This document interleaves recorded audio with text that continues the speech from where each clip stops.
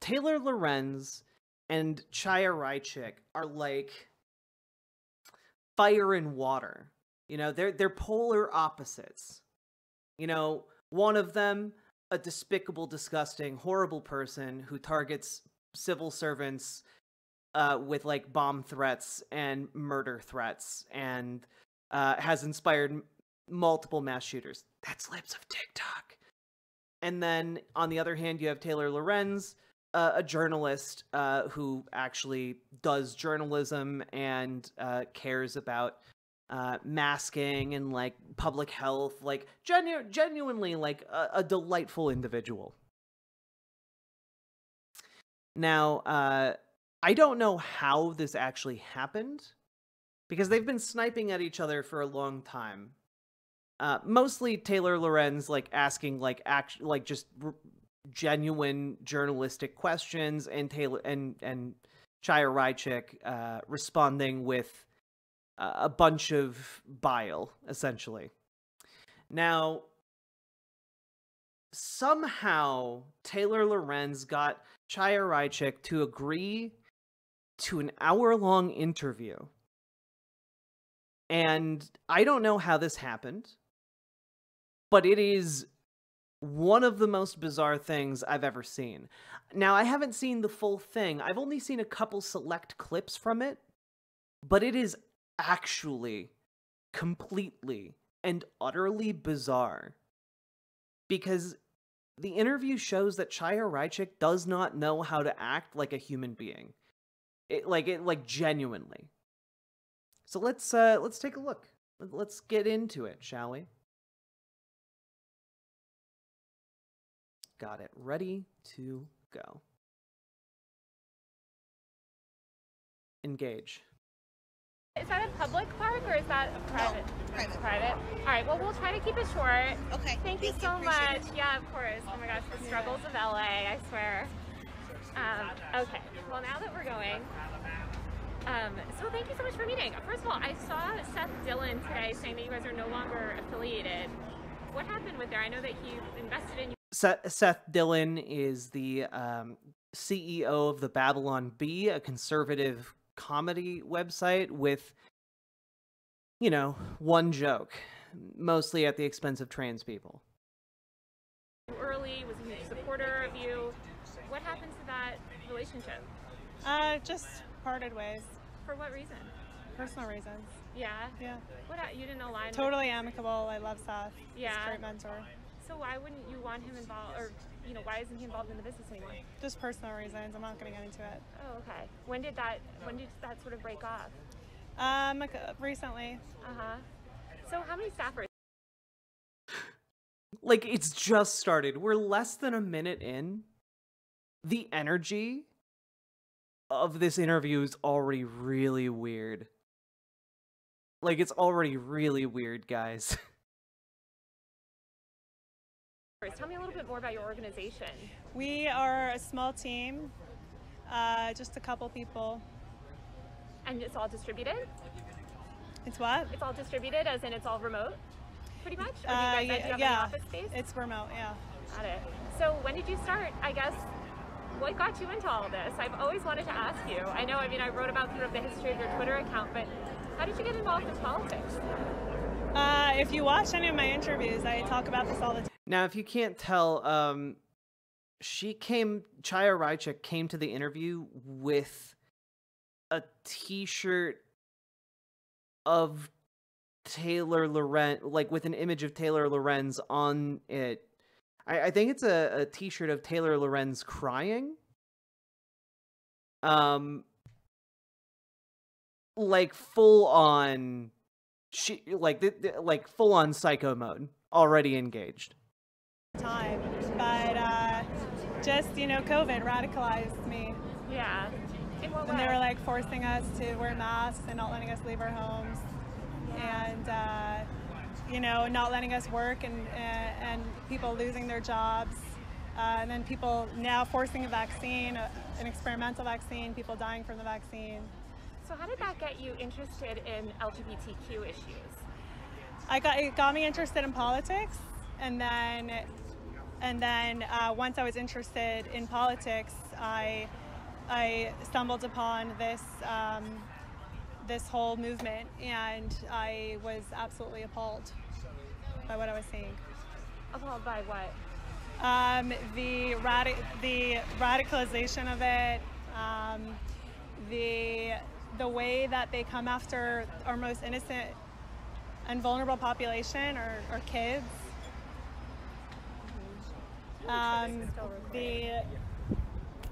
The way that it makes there's nothing logical about it. There's nothing logical about chopping off kids' body parts. There's nothing logical about giving kids porn in school. Again, to really reiterate here, no one's chopping any body parts off of kids. That's not... First of all, that's not how any of the surgeries work anyway, and second of all, the vast overwhelming number of these surgeries are done on adults. There are very few fringe cases where they are done on like 17-year-olds who are like about to turn 18 with parental consent, but like a child can't just walk into like a surgeon's office and be like, "I'm ready, doc, chop it off." Like that's not how it works. That you can't actually do that. No doctor would do that. Also, teachers aren't giving pornography to their students. There's two sexes, and that's it. So, you know, anything out of that, it's just based on lies and nonsense. Yeah. Did you grow up, I know you grew up in a sort of a more conservative community. Did you know any LGBTQ people growing up? What was your exposure to that community just in life prior to sort of understanding the world through politics? I never really paid attention to it. So you didn't have any LGBTQ friends or anything, No. family members?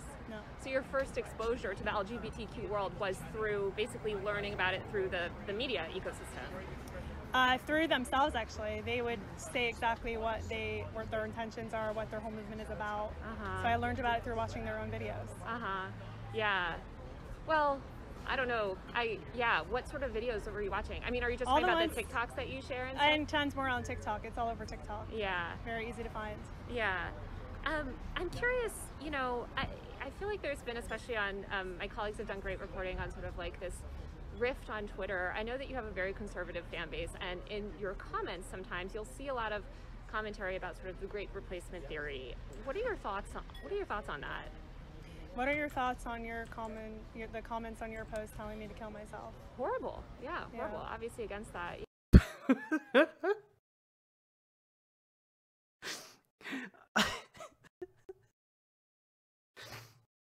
Like, my God, like, she didn't even answer the question. She's like, "Oh yeah, what do you think about people telling me to kill myself?" Taylor Lorenz, who's a good person, a decent person, is just like, yeah, that's horrible. It's awful. It's awful that people are telling you to kill yourself. Yeah. So will you come out and condemn that publicly? Oh, I would condemn it anytime. I'm against. Oh yeah, would you condemn it publicly? Yeah, I'll condemn it anytime. I'm condemning it right now. I'm gonna post this interview. Yeah, like, I'm pretty sure, by the way, like Taylor Lorenz, and I haven't double checked this. I'm pretty sure Taylor Lorenz has publicly condemned death threats towards Chaya Raichik. You know, I'm against murdering anyone, of course. So you're against death threats against me? I'm a big, you know, as somebody that's dealt with a lot of online harassment, I don't defend threatening to murder anyone. But I guess I'm curious, you know, because a lot of times it comes after an attack in the media, like someone like you or another journalist. The lack of awareness here, like, you know, oftentimes the death threats and stuff come after you or another journalist like highlight me. Do you think she's like mentally capable of connecting that to what she does to a much larger audience of like right-wing psychopaths who are like furiously building bombs in their basements? and then like calling in bomb threats to schools. Like she's literally inspired, like her reporting has literally inspired multiple mass shooters.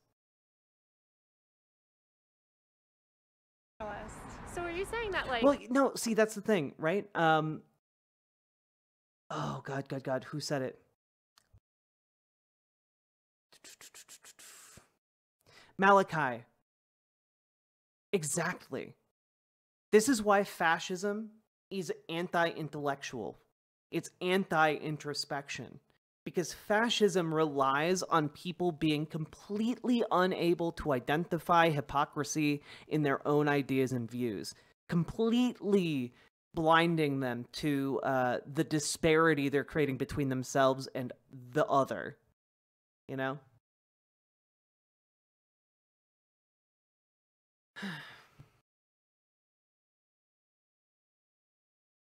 You know, if somebody posts something and then attacks follow, that person should answer for those attacks? No, that's not what I'm saying. Oh, I'm saying that people like you tell me that all the time, so I'm just asking if you think the same thing. Yeah, I don't think I have said that here, but I think it's kind of interesting, I guess, in the conservative movement, there's this ideology around sort of white nationalism, which is obviously kind of a hardline ideology that's generally been pretty critical of Jewish communities. And I'm wondering, as a Jewish woman, how do you feel about sort of aligning yourself with those people and accounts? You know, you see this sort of rhetoric in your replies, and I only bring it up, I'm not saying that you necessarily endorse that rhetoric, I would imagine that you don't, but how do you kind of think about those nuances when you're thinking about kind of the audience that you're building? Some of your audience says we should chop off kids. She's Jewish? Yeah. That's part of why, I believe that's a component of why she's wearing the skirt she's wearing. I don't know if we've actually seen that yet in the video, but we will see it. It's a component of why she's wearing the outfit she's wearing. Body parts. What do you think about that? Wait, she's not Jewish? My understanding is that she is. I don't know what you're talking about. Like a girl says she wants to be a boy, so she chops off her breasts. I'm a big, I believe in personal liberty and bodily autonomy personally. So kids should be able to cut off their breasts if they think that they're boys. I mean, I believe in gender ideology. I guess I personally, my feeling is that I believe in personal liberty. I grew up in a town where a lot of people, for their middle school graduation, women got nose jobs. I knew. This is actually like a really good response. Like, yeah, I do, because I believe in personal liberty. That's an excellent response. Because it forces a conservative to be like, well, I'm against your personal freedom. And that's not a comfortable position for a conservative to be in, especially from the party of small government. Somebody that got a boob job at age 14, and I guess I struggle to kind of understand the criticism when there's certainly no criticism of that sort of thing, right? But then there's criticism of this other sort of gender affirming, stuff. So you're comparing a boy being allowed to chop off his penis to a teenage girl getting a nose job? Well, just to be extra clear, I don't believe that 13-year-olds are able to make those sort of medical decisions. Wasn't Taylor Lorenz the person who exposed who Libs of TikTok was? Yeah, because Taylor Lorenz went to a house that was associated with Libs of TikTok, and then Chaya Raichik opened the door and answered the door. It was like I don't remember the exact sequence of events, but it was like a comedy of errors on Chaya Raichik's part that basically outed her address. Minors are, yeah. Oh, really? And where? Yeah. Children's National Hospital in D.C. gives 16-year-olds hysterectomies. Oh, 16-year-olds. They gave me that. They told me that directly. They said 16 girls. Yeah, but you were talking about 13-year-olds. So why are you now talking about 16-year-olds? It's almost like your point is bullshit. And younger. That's what they said. So hysterectomies. There are definitely minors. I know for sure as young as 12 who are getting double mastectomies. They definitely allow vaginoplasties for minors, and phalloplasties. I'm not aware of a specific case of a minor, but they allow 18-year-olds. Yeah, which has. Oh, so they allow adults. So you're making up this case of 13-year-olds. You're just pretending that that's a thing, and then you're mad that adults can make a decision about their own bodies. Okay, cool. Yeah, I'm glad she just came out and said it. You know, Okay, 18-year-olds, you're an adult. But let's just get back to the Great Replacement stuff, because I'm curious, what are your thoughts on that whole ideology? I mean, how many? There were times that there were some months over the past 3 years that there were more illegals coming into our border than children being born in the U.S. Does that not look like they're trying to replace us? I guess sort of imagining bringing in America a whole as new population. a melting pot. Isn't that sort of what America was founded No, on? but they're actually bringing. I'm sorry. Just suddenly. Oh, that's really gross. I'm sorry. So, for those of you who are unaware, Great Replacement theory, what they're talking about here, is the idea that a Jewish cabal, a group of powerful Jewish people, are pulling the strings within the Democratic Party and within the country as a whole in order to bring in black and brown people from everywhere else on the planet in order to replace systematically the conservative white population.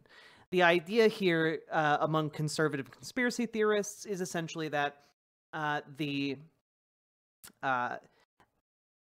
act of bringing in black and brown folks is essentially devaluing their status in society and turning them into second-class citizens. And somehow the World Economy Forum and the UN are in on it all. Yeah, well, because they're run by the Jews. Again, that's the conspiracy theory. The conspiracy theory is that all of these world institutions, George Soros is in on it, the Bilderbergs, basically the Clintons, all of them are in on this Jewish plot to brown America. This is actually, like, it goes back a ways. Like, I know we've talked about it on the channel before, but like,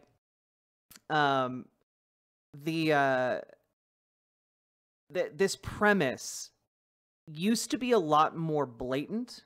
I know that Ann Coulter, I believe, was one of the people who coined the phrase the browning of America. Ann Coulter, a prominent conservative figure who is thankfully faded into obscurity, but largely her fading has come as other conservative figures have risen.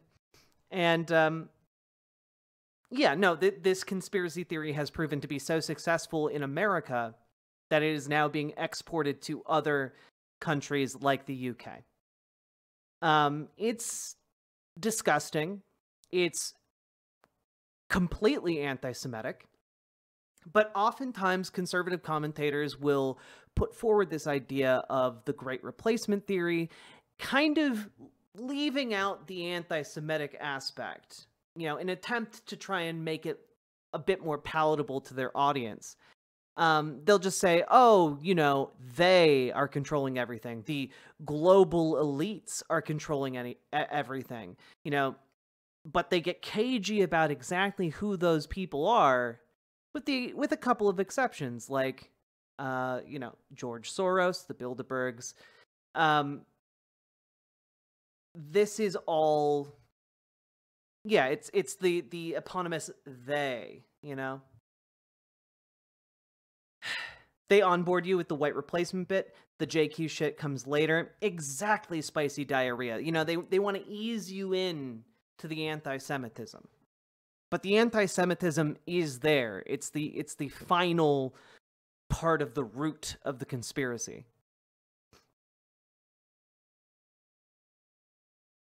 Who do you think is running the world? Rich capitalists. Like that. The thing is, the thing that's silly, right?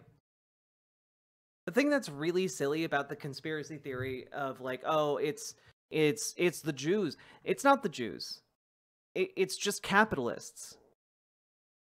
It's the economic system we rely on that siphons wealth and concentrates it into like a 0.1% of society. It's not a conspiracy. They get together every year to talk about how they can make more money.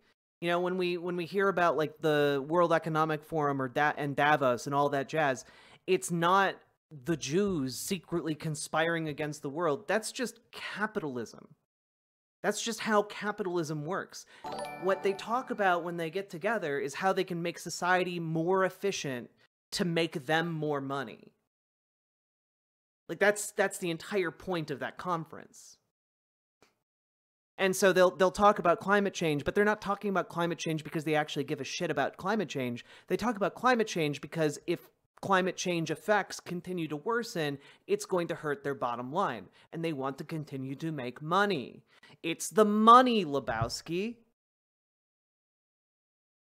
So this is, it's not Jewish people. There's not an evil cabal of Jews running the world, and like the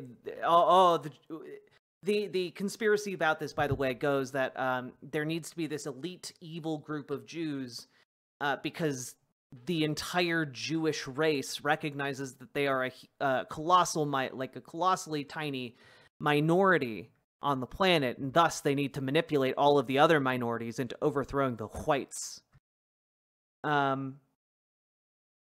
So, yeah, it's not a conspiracy. There's no smoke-filled rooms. They talk about it in the open because capitalism is the primary mode of economic production in our world, on our planet. Like, it's not, they don't have to talk about it in secret. They just talk about it in the open because they're allowed to, and they have the money to do so. Zaxis, I'm going to ask you to be polite, please. If you can't be civil to other chatters, you're going to be going real quick. Yeah, Fox News, famous for pivoting back to the left. Tell me if this argument is missing the mark or dumb. When they talk about mutilating kids, no one ever brings up circumcising babies. No one ever talks about circumcising babies. That's true. Okay, I won't have an opinion. Okay, you can be passive-aggressive by yourself. Clearly you weren't raised right. Like, I'm sorry, if I'm like, hey, be civil towards your other chatters. Be excellent to each other. We have one goddamn rule here on my channel, and it's be excellent to each other. And if you're being a passive-aggressive little baby about being reminded that you should be polite to your fellow chatters, you're gone. Like, if you can't play with others, then you need a timeout.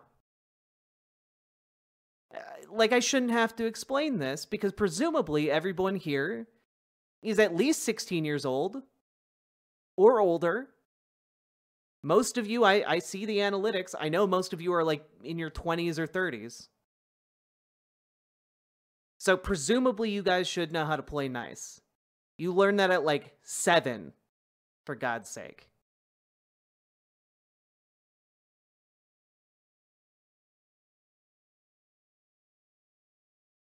In more people than are actually being born.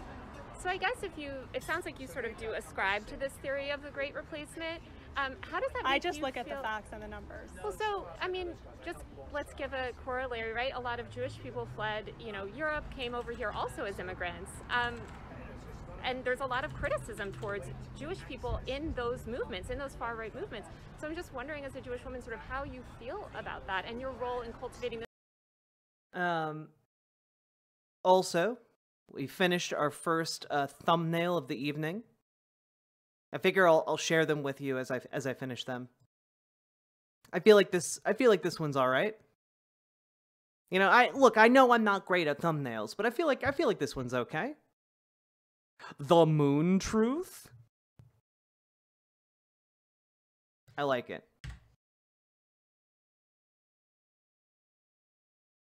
This fan base that might think that one's going up tomorrow, by the way. It's going to be a premiere. You all can watch it. you as an Is that Armored Skeptic? Yep. I've never covered an Armored Skeptic video before.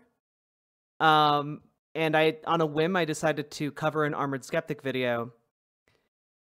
And it turns out he doesn't believe people landed on the moon. And it's a very weird video. And we dunked on him for about 2 hours. So yeah. Hey, Rambe. So anyway, that's going to premiere tomorrow on the YouTube channel. as a minority or an outsider? Not all cultures are equal. Man.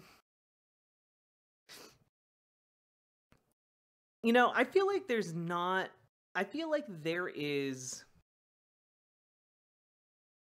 I feel like people who are trying not to seem racist will make this argument. Not all cultures are equal, but like I think that you can in fact view cultures as equal because cultures change over time. Like they can be better or worse, right? Like the culture of America in the 1830s was not really that great, considering that the culture of America was heavily predicated on owning people, right?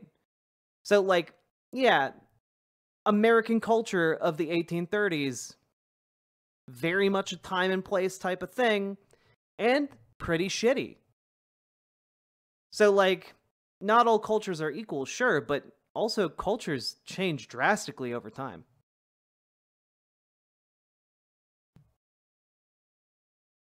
And I think that, like, when, for example, like, I don't know, like, when certain, like, Norse cultures, like, celebrate their heritage, right? Generally, they're celebrating the cuisine. They're celebrating, like, fun cultural traditions, dances, songs, music. What they aren't celebrating is, like, oh man, remember like 1700 years ago when like it was a common practice among our people to like tie like a captive's limbs to like 4 horses and then crack a whip and then watch them get blown apart? Like, oh man, yeah, no, that's not what they get together and celebrate about their culture, right? Again, it's time and place. And generally the things that are being celebrated are, you know, the things people want to celebrate, not the darker parts of history.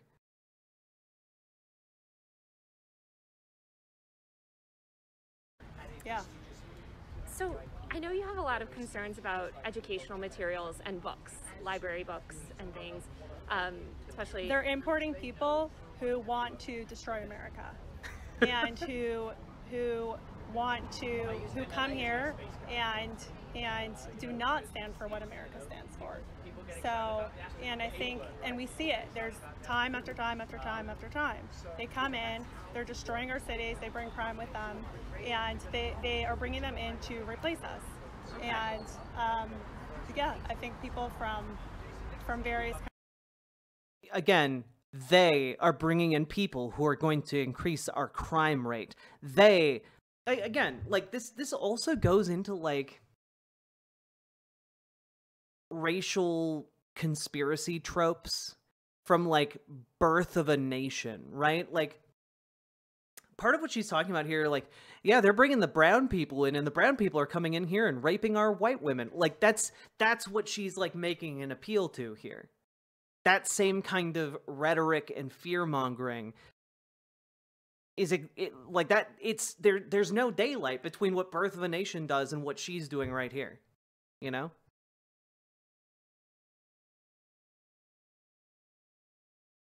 Countries, you know, they're all different. So, you know, just back to the sort of education stuff, I know that you're interested in removing a bunch of books from libraries that you consider inappropriate. I was just wondering, out of all the books that you've sort of tried to get removed, how many have you read? I've read a couple of them. Which one?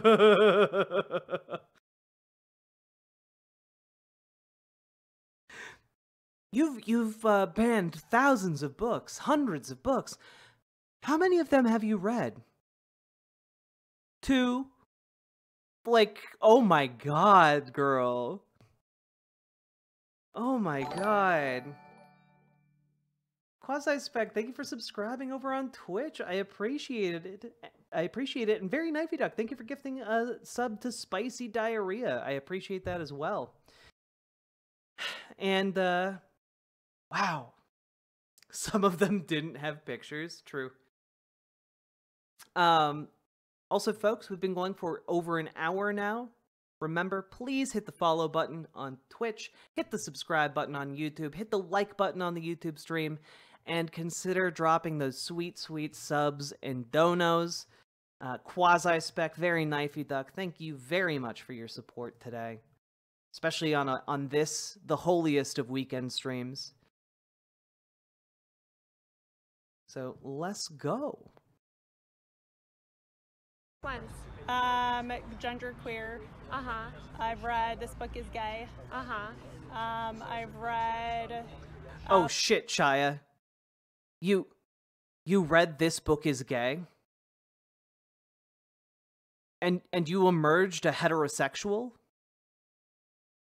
But I thought if one were to read these books, these holy texts of gender ideology, they would gay you or trans you.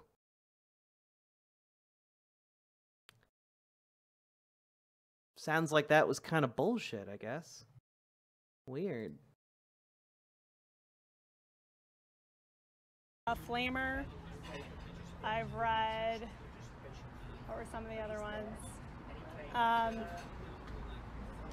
My Shadow is Pink. It Feels Good to Be Yourself. There's so many more. Tons of them. How do you kind of square, would you say, I feel like you are, or at least I feel like you've spoken about free speech before and the need for free speech and sort of supported Elon Musk's sentiments in that area. Would you say that you're a free speech supporter? Yeah. So how do you square the sort of being this free speech supporter with wanting to ban literature? By the way, just because I didn't recognize the title, My Shadow is Pink is like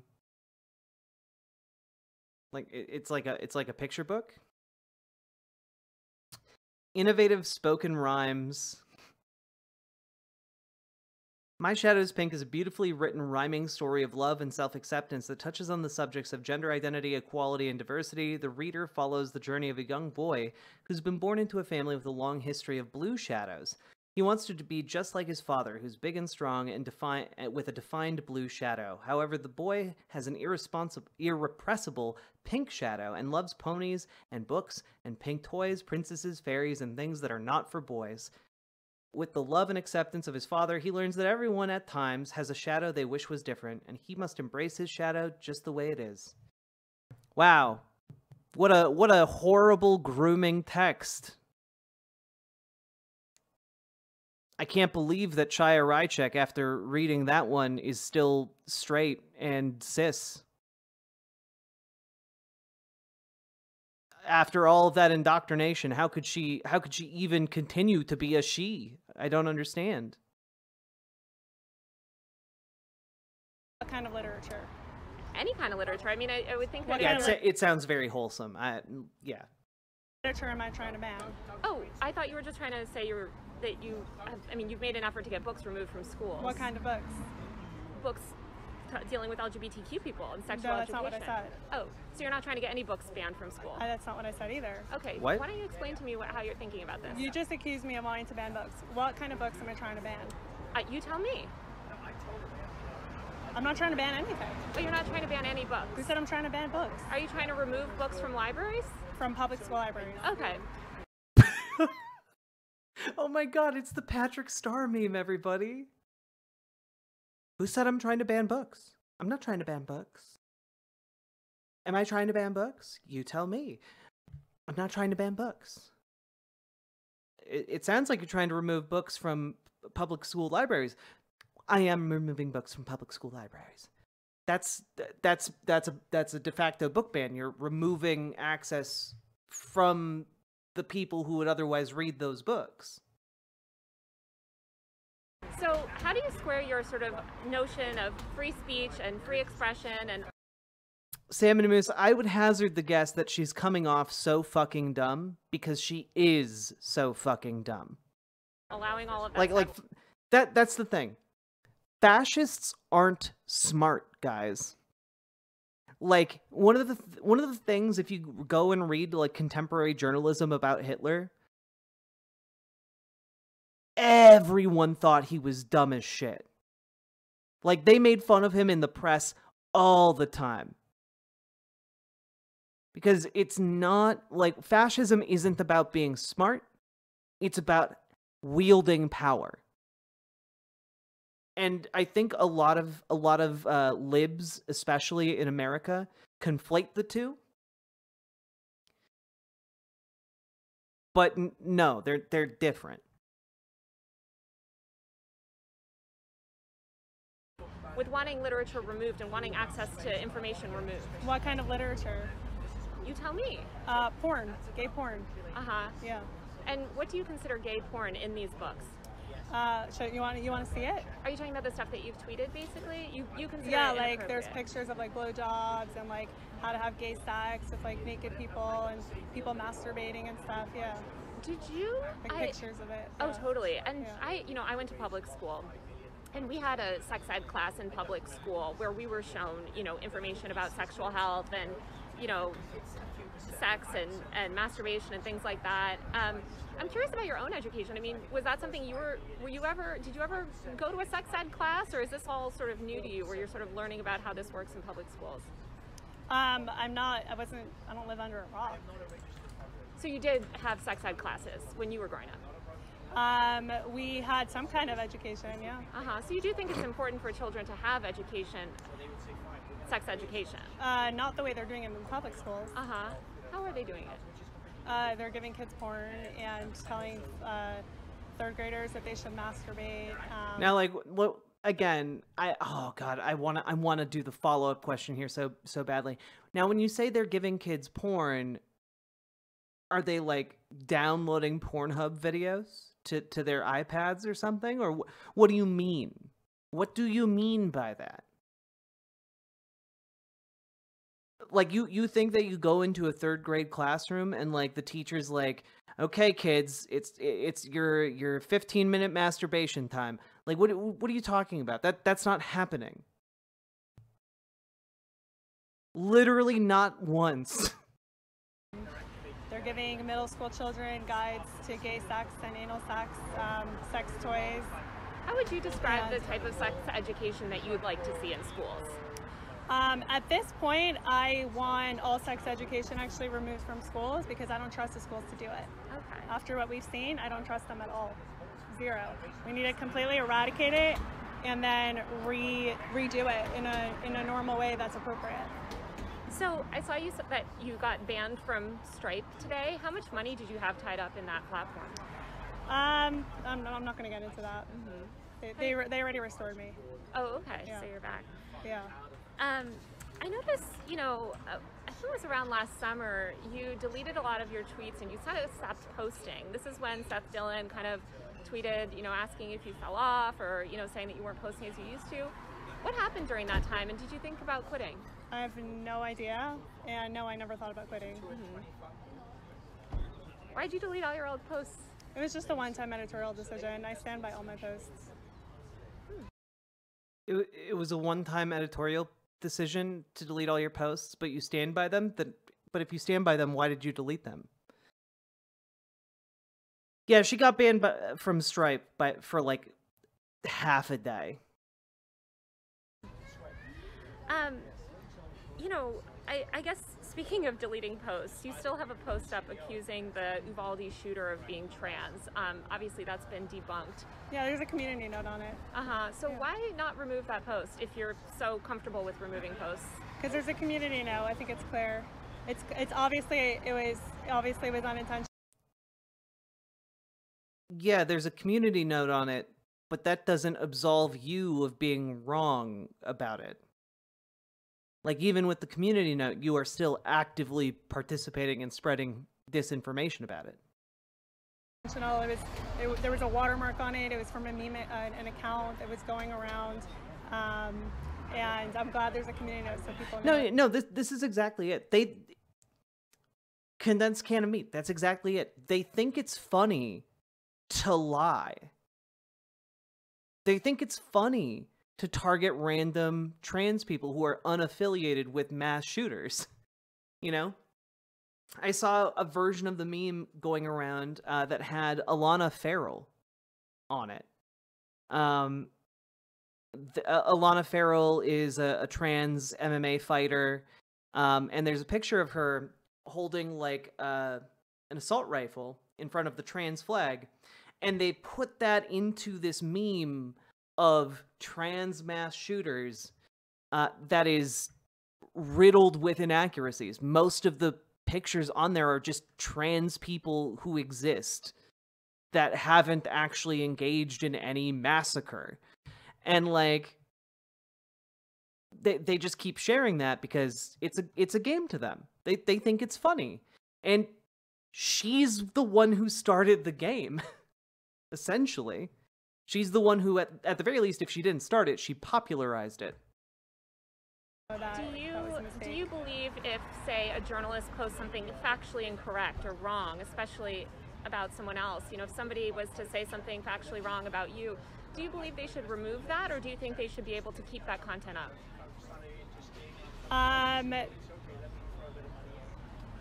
Twitter is free speech. So Chaya, just to be clear, if a journalist went on Twitter and said that you, Chaya Raichik, were a mass shooter, that you yourself participated in mass shootings, and had like fun memes about you committing mass shootings, that's just free speech. They're under no obligation to actually recant that upon learning that it's false. Like, you can tell she is dull-witted, chat. She is dull-witted. Because if she was even, like, a fraction intelligent here, she would know that this argument does not hold up for her. Yeah, she was just complaining about journalists reporting on her leading to death threats. Okay, what if the journalists were just posting something on Twitter and fabricated it? Like wholesale. She's saying she'd be fine with that. Because it's just free speech. You know, people lie about me all the time on there, and they don't get taken down. If you want, it has to go both ways. So you believe that people should be allowed to keep up wrong information about you and have no recourse, be able to keep that up? Free speech is free speech. Okay. So I'm kind of curious how you square that with the letter that you sent this morning to V Sphere, claiming that, you know, you were going to try to sue her for slander.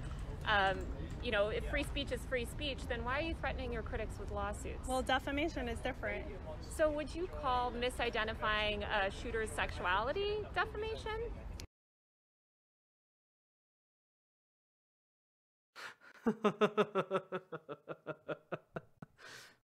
defamation's different.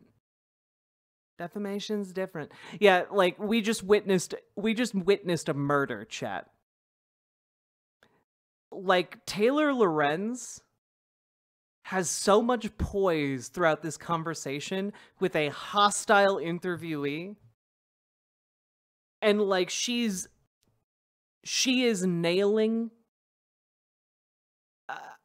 the adage, kill them with kindness.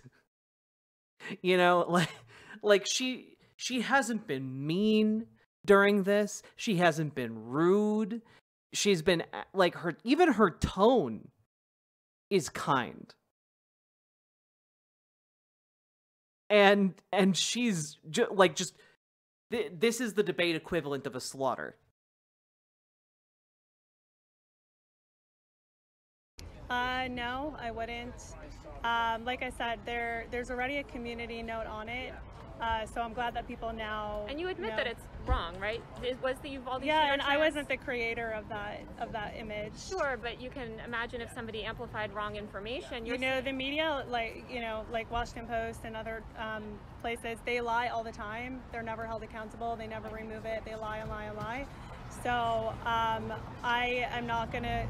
If you want to hold me to that level, then I get to hold you to that level as well, and all the other media. So I just don't think, it's... I'm just kind of making this up as I go. Like, this is... I knew that this was bad. Like, I knew this was going to be bad for libs of TikTok. but my God, she's dead. She's dead already. She just doesn't know it. Like, she has been defeated here.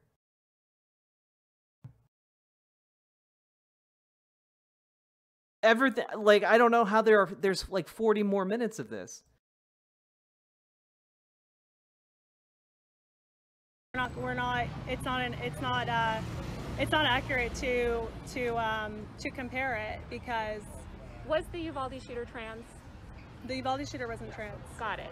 And so I guess knowing that you've posted wrong information, you're saying it should stay up and everybody else should be allowed to keep whatever they have up as well.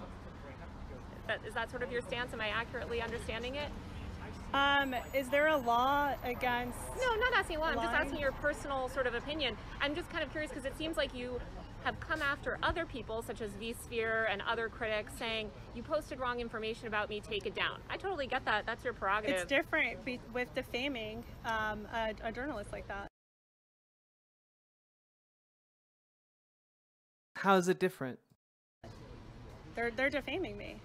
And you don't think that calling a shooter trans when they weren't trans is defaming anyone? No. Okay, interesting. I guess they're knowingly lying about me. But that's the point Taylor's making. Like, you're leaving up a piece of your journalism claiming that the shooter was trans, and that's then being used constantly right now to attack other trans people. And by you leaving it up, you are knowingly lying about this case. So, I mean, if it's different because they're like, oh, you're a journalist and you're being defamed, you can also be defamed by a journalist. And what would you say that you did when you sort of posted that about the shooter being trans? Like I said, an image that was going around for months that I shared from another thing accidentally, and I'm glad there's a community note on it. Okay, we got a new thumbnail. Everybody, are you ready? You ready for the new thumbnail?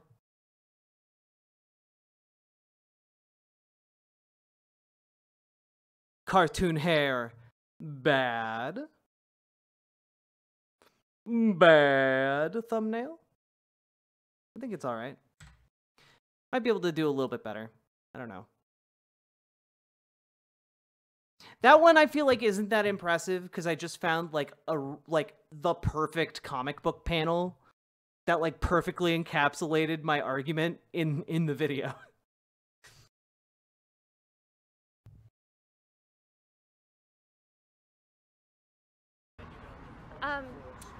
I know you come from a more traditional family and sort of a more traditional culture. What does your family and think of your success? You know, you've made a huge career for yourself. You're obviously a rising star in conservative media.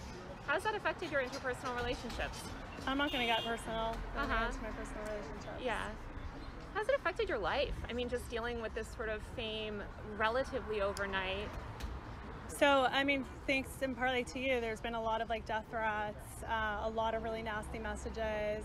But you seem kind of proud about the press that you've received. I mean, your profile picture is holding up a newspaper with you in the headline. Yeah, a newspaper where they just basically lied about me. I thought it's funny that they just continue to make up these like lies and libels.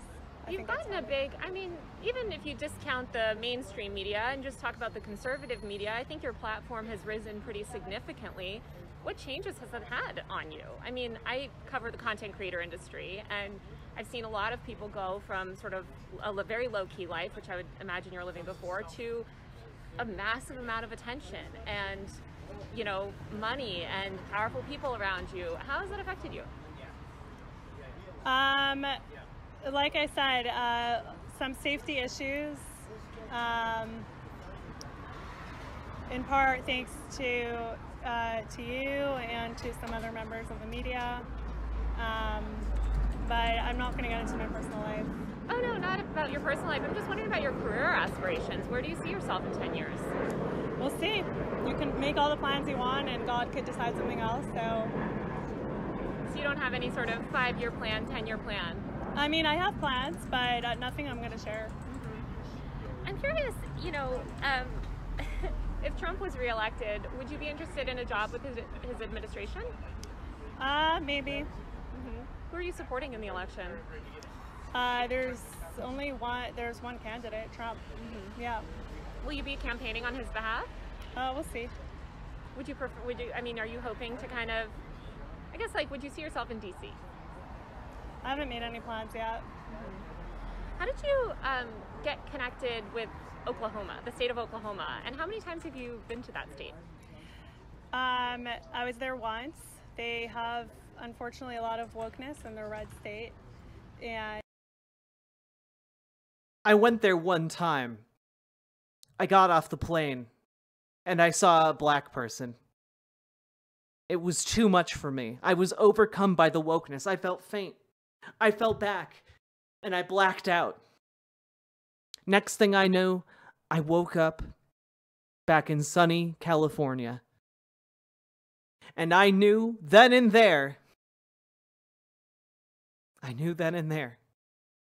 must eliminate the wokeness from Oklahoma. Like this is essentially her story, right? Like that's her origin story in a nutshell. Because my understanding is that she lives in California. You know, she's an enemy of wokeness, but she lives in California. And I'm trying to help. How'd you originally how'd Oklahoma get on your radar as opposed to some others? Because I started posting about the stuff going on in schools there, you know, like I do across the country. And But by the way, just FYI, in case any of you don't know this, Oklahoma's a supermajority. Like they have like a full conservative state legislature, full like conservative governor, everything. They aren't woke. Thought she was from the East Coast. Well, they're currently meeting in California, so maybe I'm wrong about where she lives. I don't know. And you know, people were very upset that this was happening in their schools. So, and you've been once. What do you think qualifies you to be on the board, or you know, have to do with education, the education system there? Being that I don't believe you have children in the Oklahoma schools, you don't live in Oklahoma, you've only been once. How does that qualify you to sort of serve in that capacity? What are the qualifications that they require to be on this committee? USA Today reported on that, but I believe it was that you had to, oh God, I might get it wrong, but I think you have to be some sort of educator. You have to have worked as an educator. Okay, I was a teacher once. You were? Yeah. Okay. So you feel like that? I would love a follow-up question on that. What did you teach? I want to know what she taught, because I have a sneaking suspicion it's something like, is that Chaya Raichik? It is indeed this run. I bet it's like some kind of like religious teaching position. Like, oh yeah, I like it'd be like me claiming that I was a teacher, but I worked as like a camp counselor at a Bible camp, you know? Qualifies you to sort of inform policies in Oklahoma? I wasn't aware of any kind of qualifications that they require. I don't believe they require any qualifications. Yeah, I was thinking more even just informally, but that makes sense. I guess, you know, speaking of Oklahoma, obviously we saw the tragic death of Nex, you know, a young child. Tragic. I'm curious about your reaction. You know, yeah, very tragic. Man, you could at least try to pretend you give a single shit that, like, you contributed to the death of, like, a trans child.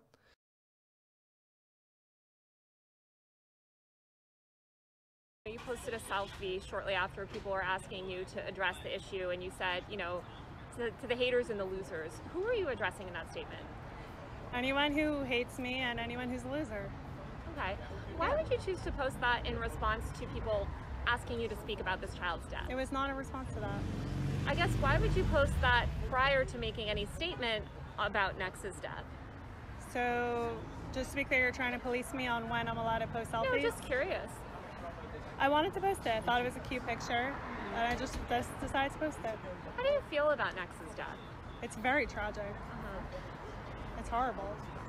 Do you believe Nex should have been allowed to receive gender-affirming care?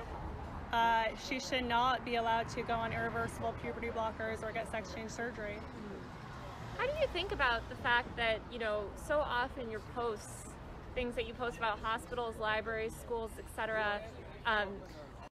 Again, I want to applaud Taylor Lorenz for having so much poise throughout this interview, because this is this part in particular is very hard to listen to.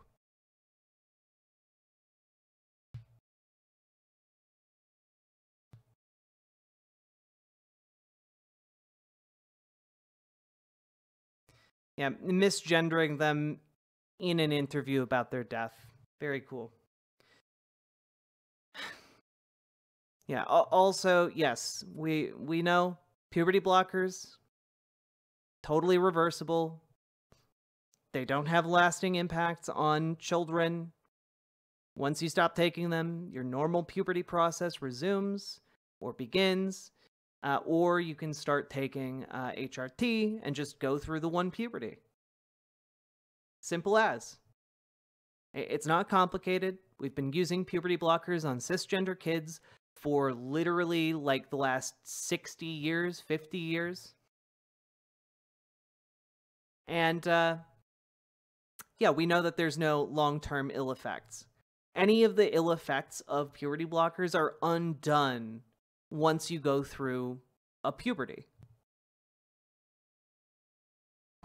You know, after you make these posts about them, they deal with threats. Sometimes bomb threats, sometimes harassment. We don't know who's calling in the threats. And I mean, look, bomb threats are bad. I've said that 1,000 times. People calling bomb threats should be arrested and investigated. You can't call in bomb threats, but I just don't know what does it have to do with. Well, I guess, you know, a recent NBC investigation found at least 33 instances where you posted about a specific person or institution, and that person or institution was immediately bombarded with death threats and violent threats, including bomb threats, other violent threats.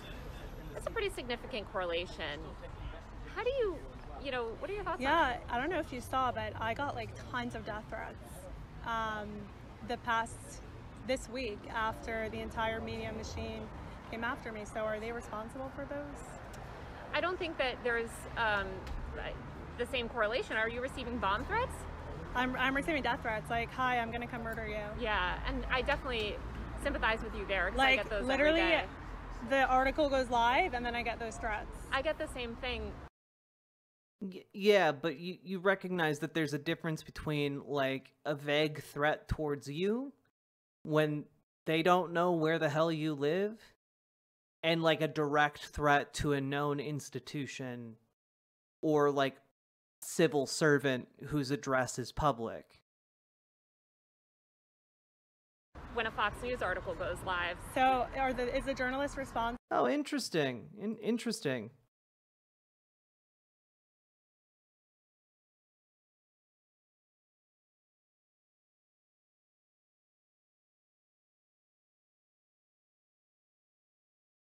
Raichik is a notably odd choice for the job. For starters, she does not appear to have any experience in schools or government and does not live in Oklahoma.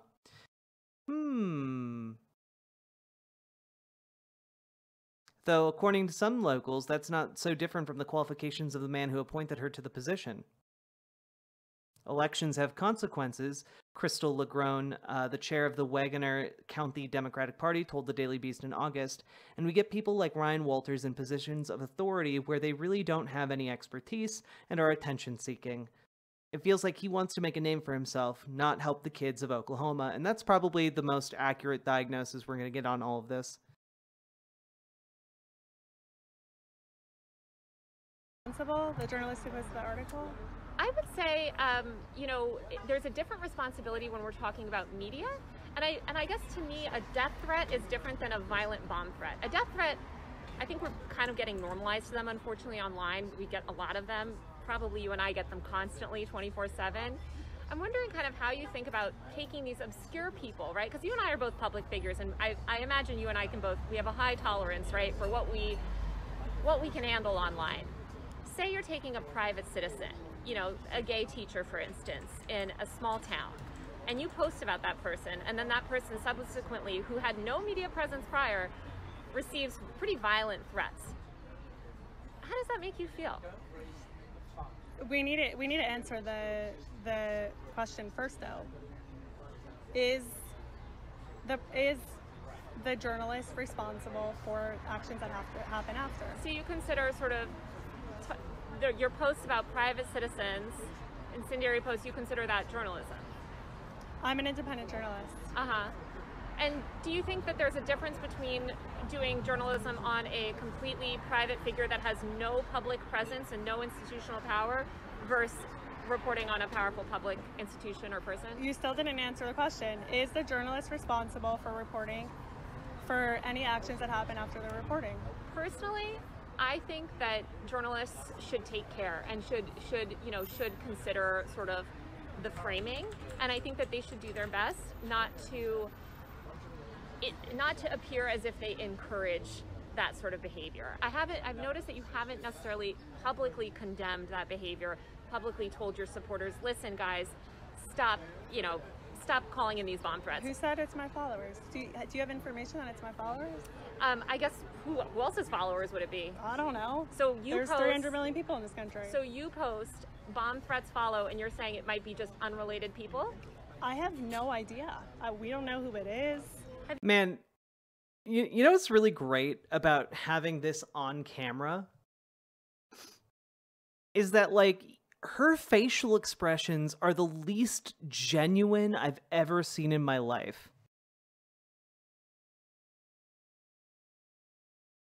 Like, just real quick.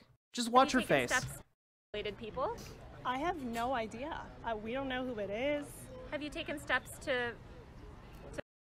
Like, my God.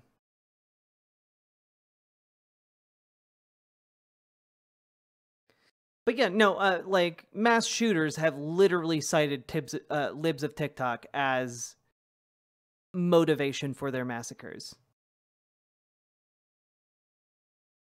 To find out?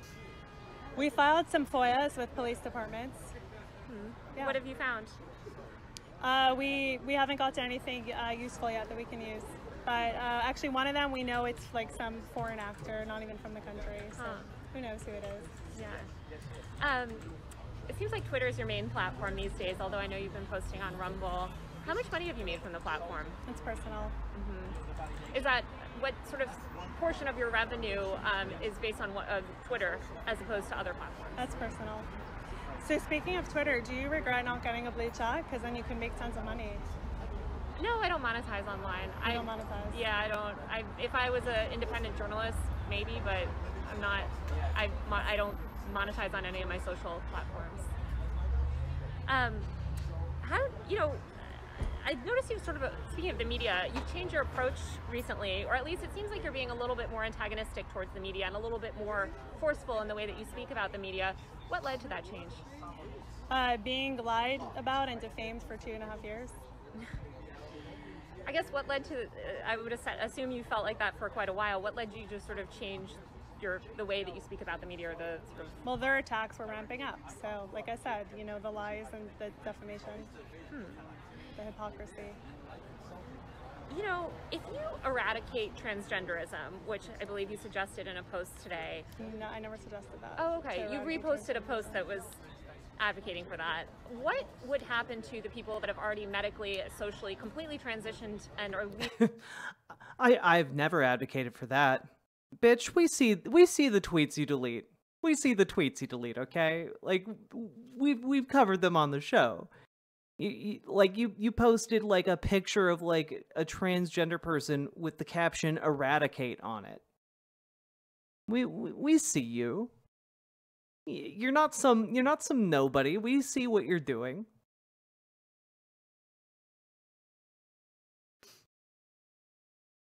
God. Hello, Adrian Vixen. Hello, Phoenix Blue. Hello, Kiwi Bird. God. Yeah, archive.org is our friend. Leading happy lives. What would happen to them? I mean, what's your plan for that? If transgenderism doesn't exist, which it seems like that's what you believe, what happens to all the people living happy lives as trans people? Well, first of all, the whole trans it's based on a lie. You can't change your gender. Okay, but so they could go live their life. I mean, I can't tell someone what to do in their house. Sounds like you do want to tell people what to do in their house. I never said that. So you're totally okay with people being trans, just not as long as they're in public? No, I never said that. They could. The whole thing is based off of a lie, and I think that this lie cannot be mainstream in our society. It's a lie. And what harm is it causing, do you believe? I like the truth. I like truth. Right, but I'm saying what's the harm of people expressing their gender identity differently than you believe it to be? What harm are they causing? Like I said, like again, all she has at the end of the day, she has platitudes. She doesn't have actual ideas. She has platitudes. Like, you can't even ask her why she believes what she believes, because at the end of the day, she's just like, I believe in truth. Yeah, but say more. You know, this is, at the end of the day, this is somebody who just dogmatically believes in their position, but doesn't have any of the intellectual foundation, any of the philosophical foundation to, like, actually make an argument for her position. She's just like, my gut tells me it's bad, so I need to kill it. Like, that's it. That's it. That's all that's here, okay? That's all that's here.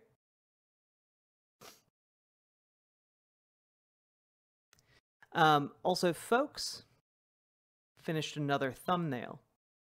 Take a look. Dissecting the Mobile Oval TYT's scripted comedy experiment. There we go. I think that's going to be a banger. We're setting this one up to premiere March 1st, baby. Let's go. We got good content coming to the channel, guys. That was an experience? Yeah, now you need to get your friends and family to watch that experience. Okay,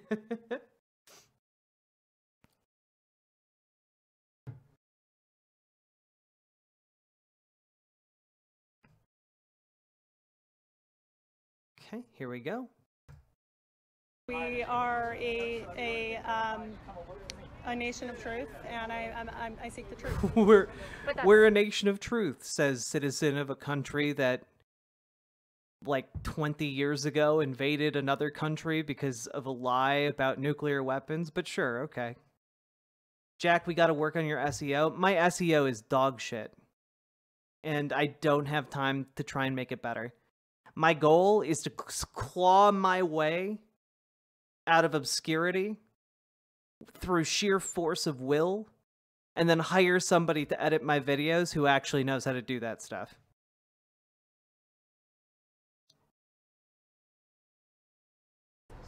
But I'm asking about the harm. What's the harm? You might believe it to be false, but what's the harm? Is that there's a lie that is very mainstream and is being embedded into every institution.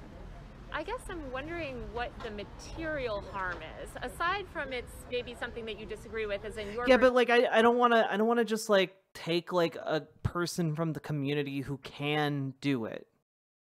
You know, I want to be able to pay somebody to do the labor, you know? Of the truth is different than their version of the truth. What is the material harm of them living their life as a woman or man or gender that you don't agree? Not anything that's wrong is there a material harm necessarily. So there's no harm. I didn't say that. Also, to be fair, the actual name of the video is TYT's 2016 scripted comedy series is Painful. So I feel like it's better. I feel like it's good. All right. Yes, you can. I know I can't. The issue is I don't make enough money to pay people. If I made enough money to pay someone to edit my videos, I would be doing that instead of doing it right now at 1 o'clock in the morning on a Saturday. You name a single harm. The way that it's pushed onto kids, first of all. What's pushed onto kids? Gender ideology, transgenderism. But if they're leading happy lives, and they just are leading a different... Well, there are studies that show that they're more suicidal after transition. No, that's... There literally aren't. Any of the studies that have shown that have been debunked. The only situation in which a trans kid is more suicidal after they transition is if they have a non-supportive family environment. There are also the outliers of people who detransition, but again, the vast majority of people who detransition do so because of social pressure from friends, family, work, economic hardship, etc. The vast majority of people who detransition go on to retransition. It's not true. Yeah, there's a study out of Sweden. That is not true. That is not true. Yeah, you can look up the study. Well, taking into account all of the happy people that have transitioned, who are not harming anyone, you can't come up with a single material harm? So if someone says, I'll be happier if I'm blind, should a doctor pull their eyes out? What?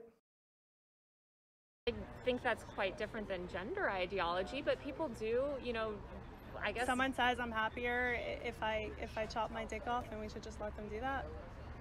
I think, you know, there's a lot of gender-affirming care that women do, right? I mean, women ascribe to certain gender things. You see women getting boob jobs to affirm their gender. I mean, we're in Los Angeles. We see this kind of gender-affirming... So again, you're... or again, breast reduction surgery, something that is done on minors. I knew a girl who got a breast reduction surgery in high school. And it definitely affirmed her gender identity. She felt much better about herself after the fact, and like more power to her, you know? Comparing boob jobs and nose jobs to they're people gender-affirming. Buying into the lie that they could change their sex. Breast enhancements are gender-affirming for women. There's a lot of women that feel small-chested. They feel like it would be gender-affirming for them to have plastic surgery. And they're allowed to do it. And I noticed that you don't critique that. I guess I'm curious, Chaya, you know, there are a lot of people that have ideas about women, right? And about what makes a woman, right? What makes a appropriate woman? How should a woman? You're saying you're against people sort of like living lies or living outside this ideology that you've constructed. Some might say, look, we're both women over the age of 25, working. I certainly don't have kids, you know. they might consider that not okay for a woman. Do you think it's up to do you think it's okay for them to dictate how, you know, you live your life as a woman? Do you think it's up or sort of where does that line get drawn? So again, you're comparing boob jobs to a teenage girl chopping off her breasts. Well, first of all, teenage girls get boob jobs, but breast enhancements are gender affirming for many women. I'm asking you, why is it that people have to live under your sort of view of gender? And it's not my view, it's science. It's facts, it's biology. But biology... But the vast majority of science disagrees with you. Like, if you're... I love when transphobes try to make an appeal to science, because, like, they're instantly full of bullshit. Like, the transphobic position is not backed up by science. They have to claim that there is, in fact, a medical conspiracy among all major medical institutions in the United States to trans kids for some reason, which is insane. I shouldn't have to really spell out why that's insane. If we're talking biology, there's a spectrum of gender. There's people that are intersex. That is a rare medical condition that has nothing to do with someone deciding that they could be the opposite gender. I guess I'm still kind of struggling to understand how you think, if your view, say tomorrow Trump is elected, he says, all right, we're going to all live by Chaya's, you know, decisions, right? What about all these happy trans people that are living their lives, that are not harming anyone? What harm are they doing by living their life as a woman who've medically transitioned? They're adults. You know, I understand you have problems with kids, but with adult trans people, what's the harm that they're doing to society? To society, they're spreading a lie that is affecting children also. So you just believe gender is a lie. And what if somebody said to you can't change your gender. And what if somebody said to you, you know, you're not a real woman? You're not a real woman because maybe you don't meet these certain specific definitions of femininity. That's fine. I don't care. They can call me whatever you want. But what if you would be forced to live by that system? Do you think it's fair that you would, you know, be forced? Is that based in like science? Well, I don't think any of it's really based in science. Well, it is. Gender is a social construct. Well, gender is actually made up. Exactly. Yes, we agree on this. By a child predator. Oh, yeah, this will be the winning argument. This will surely... I love Chaya's brain. You know, this will surely be the winning argument. Gender was made up by a child predator. Like...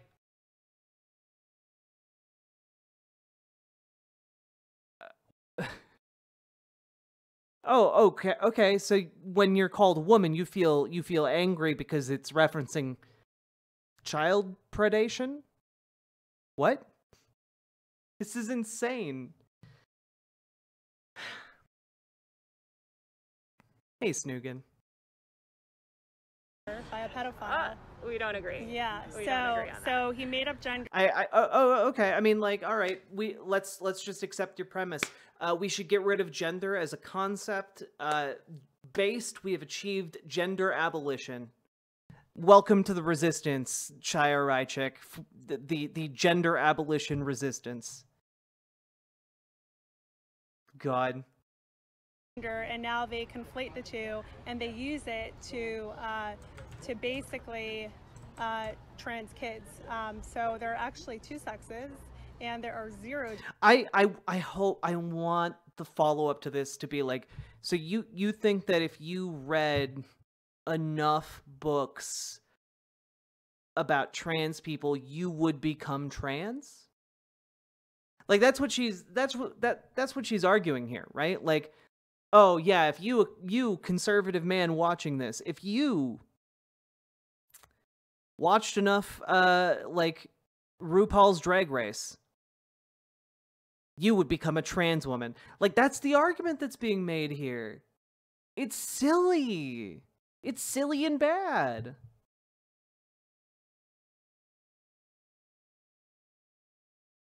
I watched Doctor Who all my life, now I can travel in time. genders, and there are many personalities. That's what I believe. Okay. You know, a lot of LGBTQ people say that your posts cause an enormous amount of pain. How does that make you feel?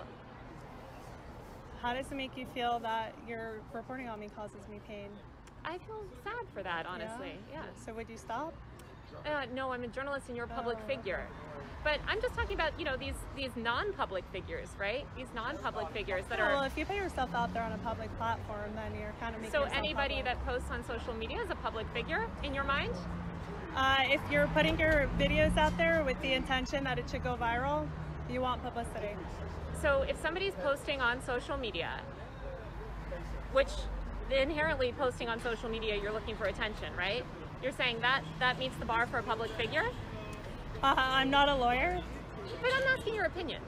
I think that these people, well, first of all, a lot of the people I post about are actually in positions that are public, But teachers, I'm talking about the people that doctors. haven't, right? The individual private citizens that you've posted who are not, I would argue they're not public figures. You're saying they are public figures because they're posting on social media? They want to be public. They're going on a public platform and publicly posting a video on a social media site that is meant for your videos to go viral.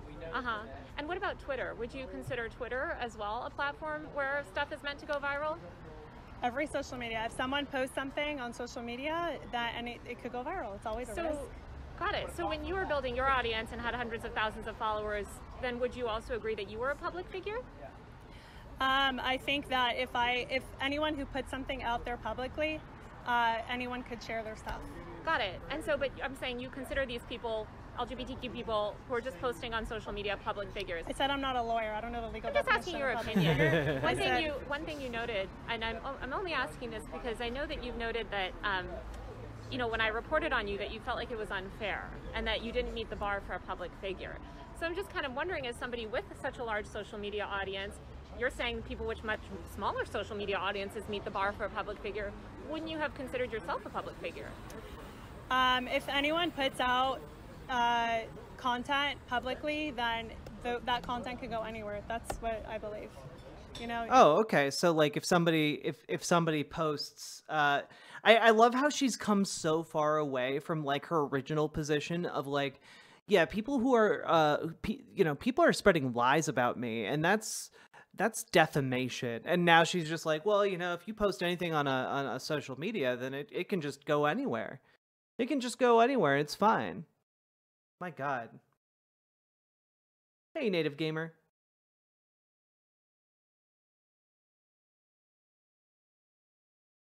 Does that mean she's read a trans book? She said she read several.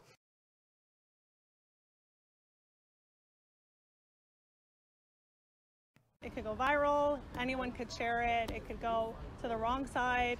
You know what they call the wrong side of TikTok. Yeah. It could go. You know, people will see it. You can't control that. Mm-hmm. That's why they hate me, because they want to create this content and they only want their bubble to see it. And then I'm like showing it to other people and they just can't handle it. I think you're editorializing it as well. No, I provide very little commentary, probably the least from any other Twitter account that's even a quarter my size. Let's talk about drag shows. You know, you've come out a lot about, you know, you're very against drag shows. Can you give any examples of children being harmed from drag shows? Yeah, there was one where this mom was saying that her kid decided to be non-binary after watching the drag show, and then the drag queen helped the kid buy like new clothes to be non-binary. And you consider that harmful? Oh no. A kid decided that they were non-binary, and then a drag queen, out of like the goodness of their heart, like helped them buy new clothes. Truly getting clothes is harm. Yeah, well, because non-binary is made up. Like you can't, there's no such thing as non-binary. And then it just leads a kid on a path where probably they'll end up in a hospital getting some of their body parts chopped off. You seem very against plastic surgery. Are you against? Well, I'm against sex change surgeries. Uh-huh. What about women that want to get their boobs done, want to get their nose done, want to get cheek implants? We're just going to go in circles. Well, I'm just curious. But it's good to note that you're comparing nose jobs to teen girls getting their breast chopped off. Well, teen girls also get boob jobs to make their breasts bigger, right? So both are gender affirming in different ways. You seem very obsessed with one and not interested in the other. So that's kind of what I'm interested in. And I guess I don't really understand that, because both are gender affirming in different ways. I don't call it gender affirming care. I call it sex change surgeries for people who are sold a lie that they can change their sex. Where do you sort of hope this will end up? You know, like all of this sort of the advocacy that you're doing. I know you said you don't have a 5-year plan for yourself, but what are some, what's if you were sort of like gonna describe your platform? What are some things that you'd like to see, meaningful changes in terms of policies, laws? Oh, I want to eradicate gender ideology from public life. Oh, then why earlier did you say you didn't want to eradicate transgender people? Like, the only way you eradicate transgender ideology from public life is by getting rid of all of the trans people.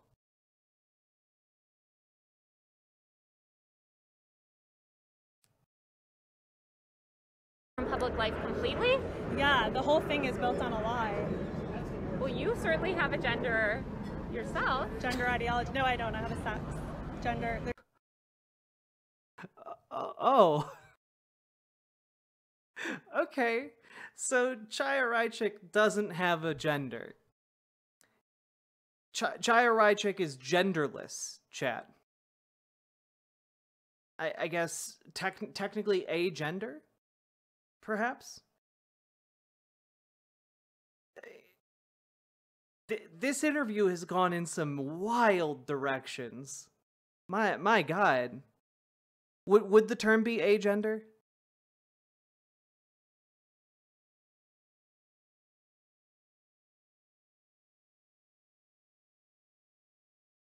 True, Pestilence.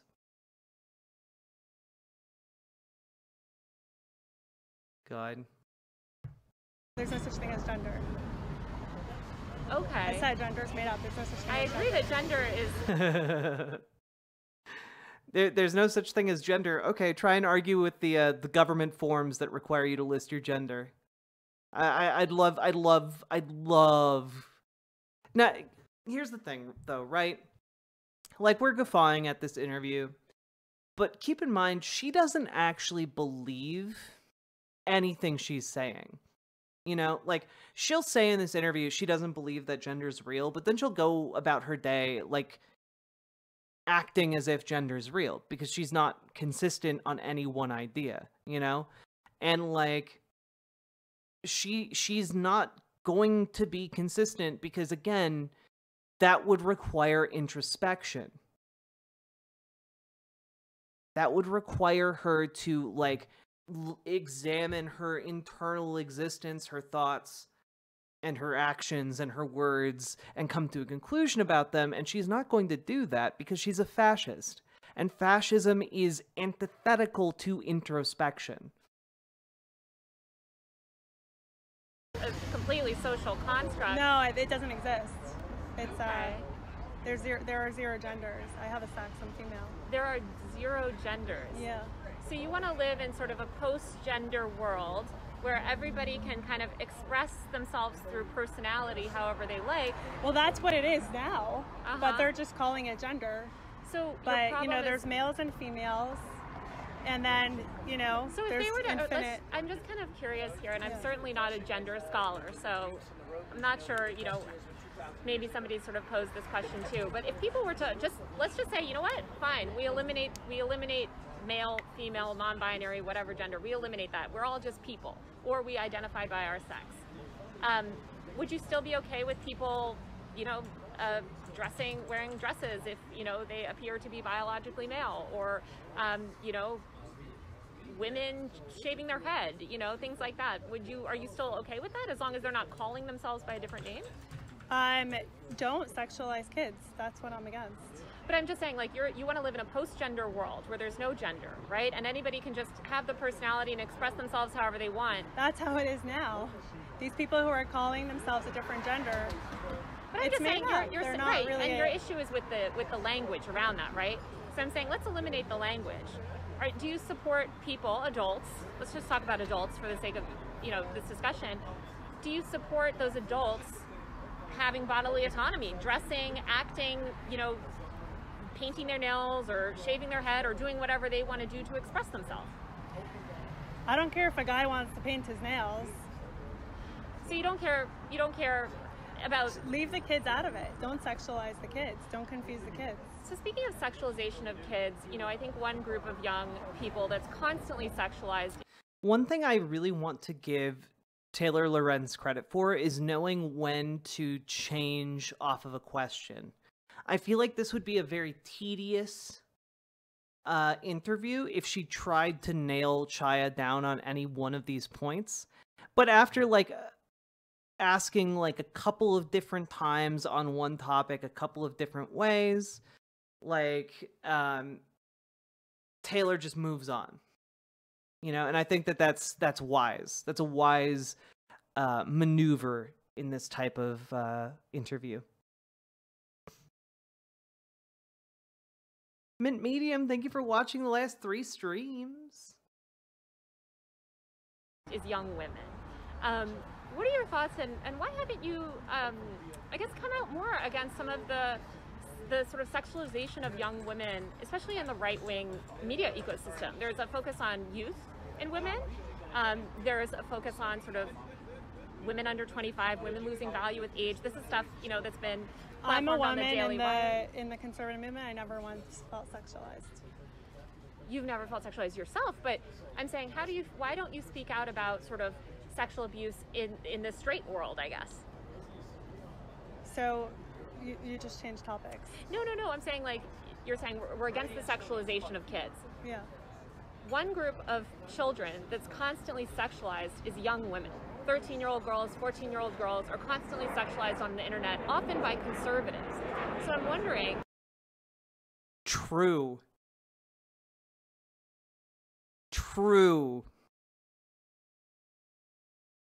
This is very true. And not only that, I've seen this happen to people I know. One of my memories from being a kid was walking down the street with my cousin. And my cousin, I think, had just turned 13 or 14. And grown adult men honking their horns at her, catcalling her as we're walking down the street. It was gross.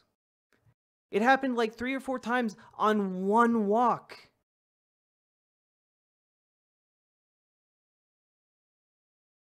It is so normalized in society that it just will happen like crazy. Yeah, Lily loves stuff. I've heard cases as young as 9. Girlfriends that I've had over the years,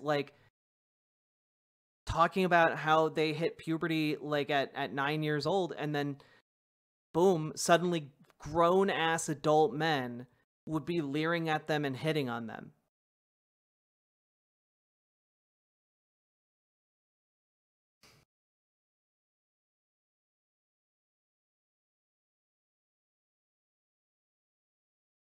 It's disgusting, and it is very much normalized, and it is also very prevalent in conservative circles. Especially given, what some... And I think that it is not that big of a stretch to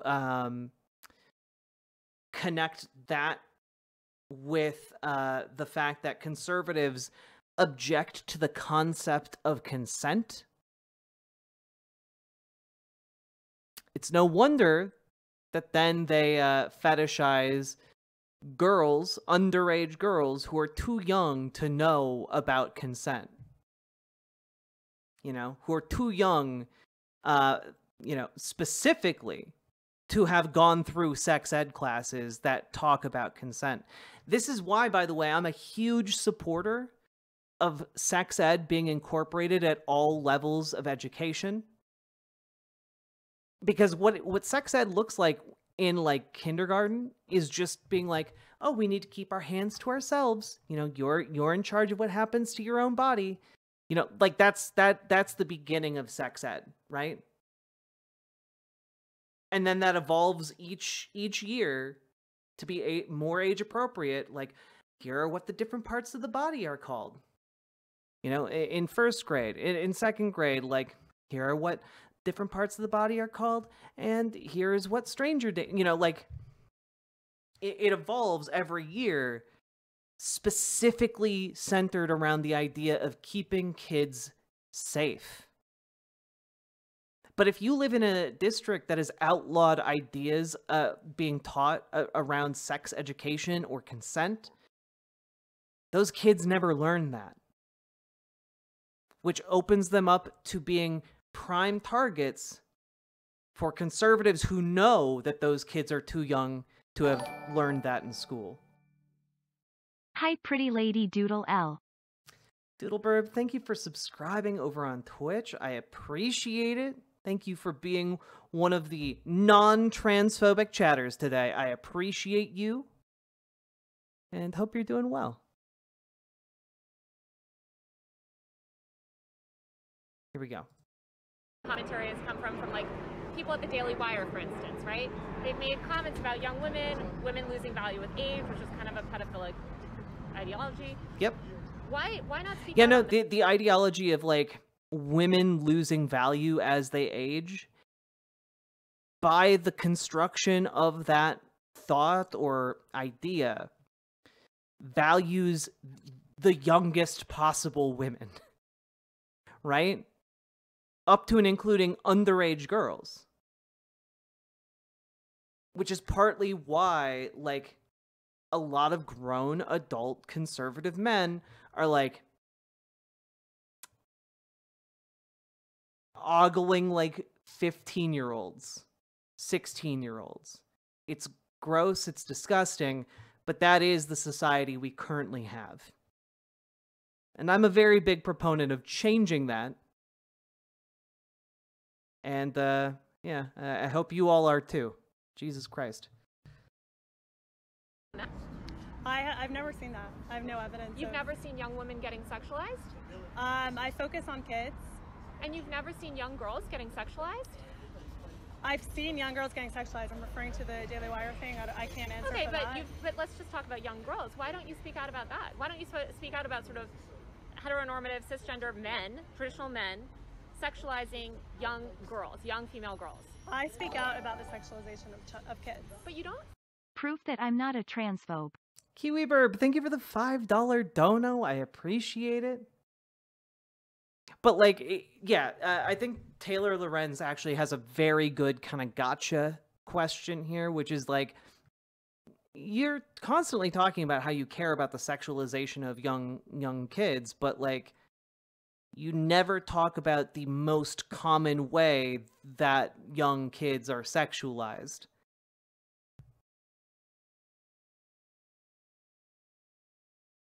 Speak out about sort of the sexualization of kids by straight people. I don't discriminate on who's sexualizing the kids. But if the kid's being sexualized.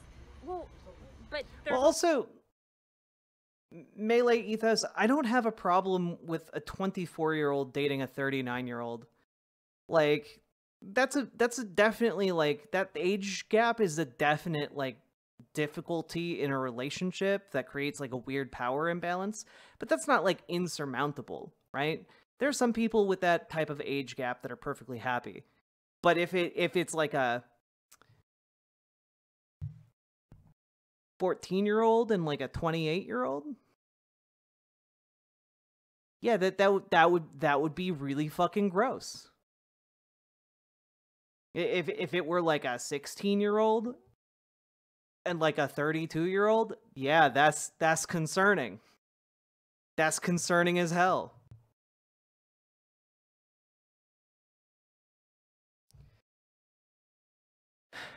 $28 and $18 is also a problem. Again, there has to be like a cutoff somewhere. Like, yeah, it's definitely problematic, but like, there's a cutoff somewhere. At 18, you're a legal adult. You can go and join the military and like get blown up for the imperialist agenda of the United States. Yeah, you can also make poor decisions about who to date. Like, obviously.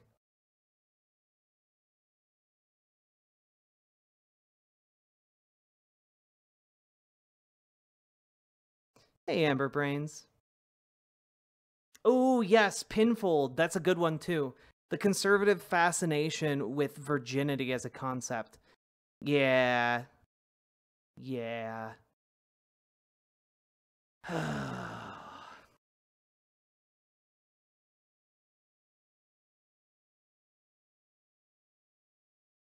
Only one group of kids that you're talking about, which is you're concerned about sort of people being sexualized by the LGBTQ community. I'm saying a lot of straight older men. Not necessarily the LGBTQ. I mean, if they're, I don't want straight teachers to be talking about their sexuality in schools either. So you wouldn't be okay with a straight teacher? Man, that's weird because I've never seen libs of TikTok highlight like a teacher who's talking about how they just got married to their students if it was a straight marriage. I've literally never seen libs of TikTok make an issue of like a straight teacher talking about being straight. Or, for instance, discussing their marriage. I think it's weird. Why would someone discuss their marriage in a classroom?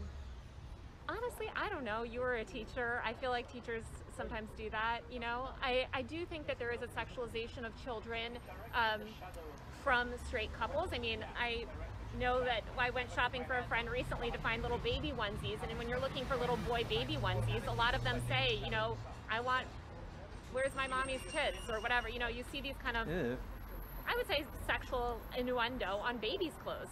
I've never seen you post about that. I've never seen you post about sort of sexualization from the straight community, I guess. I don't discriminate against who's doing the sexualization. I guess, like, what are you defining as sexualization? But I've never said, like, oh, look, here's porn in school and the librarian is not straight. No, I don't care who the librarian is. I don't care if they're straight or gay. You absolutely care if they're straight or gay. Like 10,000%. Like you think it's worse if they're gay. Gay or trans or whatever they want to say they are. Yeah, I just think it seems I guess I wonder why you don't focus on sort of like young girls as a woman. I mean, were you ever sexualized as a young child? No. I find that interesting because I think all women kind of experience that, although it depends on your community. But I do think that there's a focus on women and age as well. And there's this notion that women lose value as they age. And I know I hear that all the time in my comments from conservatives. I've never once seen that. Actually. You've never seen that? No. I feel like I've never seen a conservative figure say that women lose value when they age. Why do you think?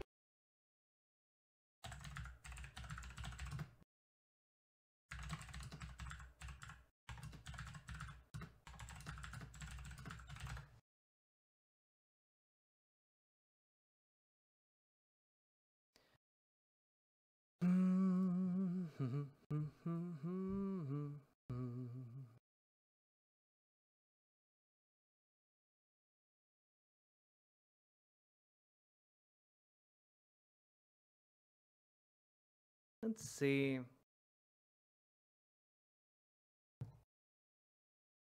Here's a video from PragerU. Do women lose value as they age? Amala Ekpunobi. Women lose their value the older they get. From Adam Sosnick. Oh, look, there's Adam Sosnick and Pearl Davis. Interesting.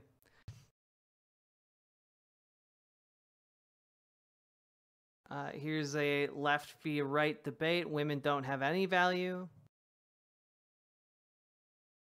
Baby, it's time to sell. Here's the Saucecast with Adam Sosnick. Adam Sosnick, by the way, is the guy from the Valuetainment show with Patrick Bet-David. He's that weirdo who interjects a lot. Yeah.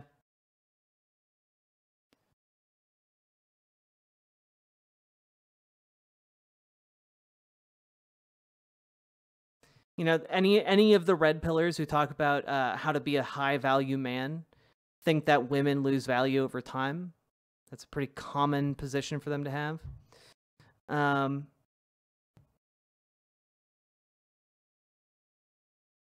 Yeah. I don't know. This is not an uncommon idea in conservative circles. I just typed conservative women lose value as they age as the Google search. Not the most scientific method. I think there's such an obsession about women and ages then. Women, I've never known there was an obsession. I don't know. Really? Yeah. Huh. Women and ages? Yeah. Yeah, it's not like there are tons and tons of products geared towards women to reduce the signs of aging. Yeah, sure, bud. There is a notion, especially platformed by conservative media, that women lose value as they get older. You see this espoused constantly when people are talking about reproductive capabilities. Oh, her eggs You're are saying dried when up. they promote like family values, like, oh, you should get married and have kids? Is that what you call sexualization? No. I'm talking about more derogatory remarks made against women and their age. I bring it up because I think a lot of your fans seem to obsess about women and ages, and so it's misogyny at its core, and I never see you speak up about that. So I was just kind of curious about. Yeah, I mean, I guess I'm wondering like why you don't speak up about the sexualization of kids. I don't think it's a problem. I guess I don't see as much. If I saw an example of a child being sexualized, of course I have a problem with, certain things. I will actually, I will say. So do you think we should give kids porn in school? The images of like gay sex? I went to public school, and in public school, at least when I was growing up, we were absolutely given literature, explaining sex, educating people. It had pictures of like anal sex? Oh, absolutely. And it actually talked about condom use. What grade? Based. God, I mean, I don't remember, but certainly probably middle school. I think that's when we had sex ed. So you think like books like Genderqueer, This Book is Gay, we should give that to kids in school? I have not read those books, so I don't know. But I do think that it's important to educate kids about sexuality, if nothing else, because, I have spoken to women that were abused sexually when they were young, very young. And one thing that they've told me is that they wish that they had the language to talk about it, and they weren't educated. They grew up in I only know two that I've spoken to about this, but they've grown up in sort of societies where they weren't very educated about sex ed. They didn't receive sex ed in class. They went to a Catholic school or other types of schooling. And so I do think it's really important for kids to understand sex, because as we all know, a lot of teenagers can be sexually active, and I think sex education is important to promote, healthy attitudes, healthy understandings of sex. I mean, these are human bodies. You can't just expect to send kids off at 18 with absolutely no sex ed and then think that they can function in the world. So we should give kids like pictures of gay sex in middle school. Yeah, you need to give them diagrams and pictures so that they understand what sex is. That is part of sex ed. And part of the reason you need to do that, you need to introduce sex ed early enough that the vast majority of kids aren't sexually active, so that when they become sexually active, they're able to stay safe. That's why you introduce it early. And then you build on concepts like consent to make sure that kids stay safe, aren't abused. We know from some of the longitudinal studies out there that when you have a sex ed program that is comprehensive, you protect kids. You are able to stop and decrease the amount of sexual assault geared towards children and sexual abuse of children, because children are then able to articulate what has happened to them. They're able to find the appropriate help.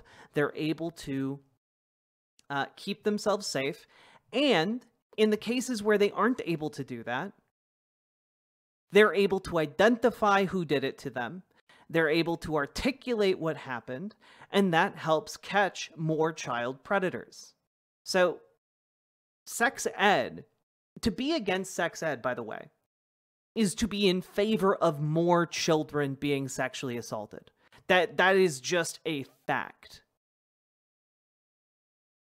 I know what I'm in favor of, and my position is we should get the number of children sexually abused to 0. But what's incredible to me is that conservatives will look at like, oh, we could reduce the number of kids being raped, but it would require showing them some diagrams of anal sex. That's a bridge too far. I guess we'll just have to live with things the way they are. Like, that's a terrible argument.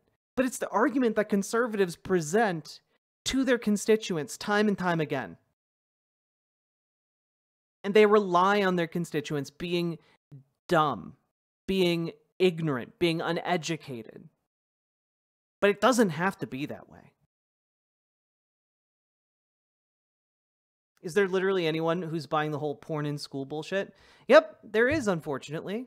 Unfortunately, that is a common thing for conservatives to believe. They believe that books like This Book is Gay have, like, tons and tons of pornographic images. Basically, like, it's a graphic novel version of a Pornhub search result queue. Like, that's genuinely what they think.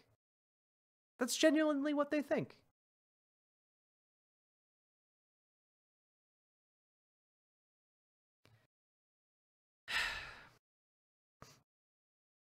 Well, and that's the thing, Derp G's. I don't think conservative talking heads or conservative politicians actually believe anything. But their base does, you know? Actually, elementary school, some of them. I guess I'm wondering what you consider that. I think. Do you want to see a picture? Well, I don't know, but I mean, are you talking about the ones that you've posted on your Twitter account? Yeah. I guess those don't look like what I received when I did sex ed, but I think sex ed is important because it actually helps. So you didn't have those types of things when you were in school? Oh no, we had sex ed. I'm saying the images I posted on my Twitter. Did you, when you had sex ed in school, did you not get books with graphic with imagery? Pictures of gay sex? I remember, I don't remember how old you are, but I grew up in the 90s when HIV and AIDS was a big thing, and we certainly learned about gay sex in school. So those pictures I posted on my Twitter, Yeah, you should learn about gay sex because you need to be able to stay safe from STDs, from predators, from people trying to coerce you into sexual situations. Like, if you just don't know about sex, it leaves you wide open to all kinds of damage.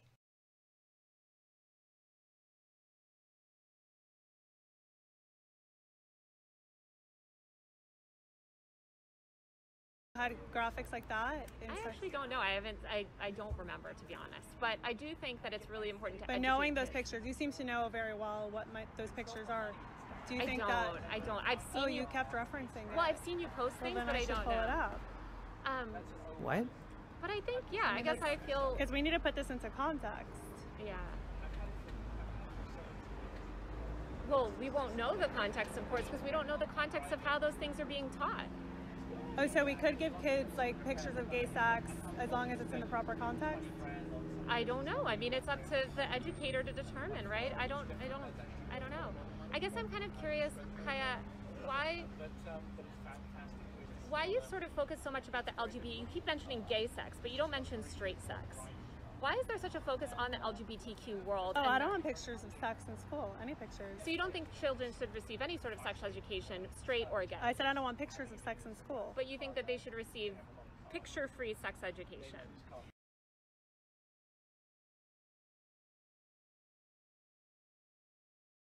But part of the issue is without the pictures, it's a lot harder for them to learn. Like, what do you want? Do you want teachers graphically describing, like, a vagina to their students? Like, what? My God. No, I think we discussed this earlier. Okay. Yeah. I'm curious kind of how you're thinking, when you think about the way that you put out content and the way that you think about growing your media empire. Here, this is a blowjob. I don't know what book this is from. Gender. My God, how, like Chaya Raichik is, like, insane. right? Like, this is an insane thing to do. Like, in the middle of a conversation, here, this is a blowjob.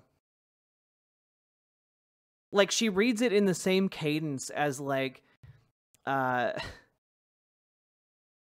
the terrorist from Die Hard reading the note from John McClane, Hans Gruber. Now I have a machine gun. Ho, ho, ho. Like, my God. Like, it's the same. Psychopathic behavior. Queer. Okay. So should this picture of a blowjob be in elementary schools?